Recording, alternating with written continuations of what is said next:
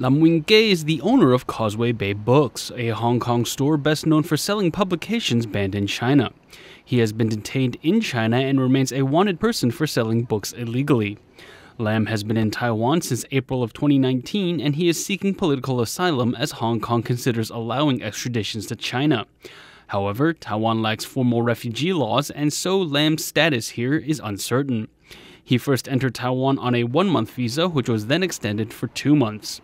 The National Immigration Agency has since extended his visa again until October 25th. Lam says he could leave Taiwan, but he'd much rather find a job and stay. More than anything, Lam wants to open up a local bookstore. The Mainland Affairs Council says it will handle Lam's case humanely. Deputy Head Lam Wing-kee says the council will even assist Lam with his bookstore ambitions. Without procedures for refugees in place, the government can only handle asylum requests on an ad hoc case-by-case basis for now. Leslie Liao, RTI News.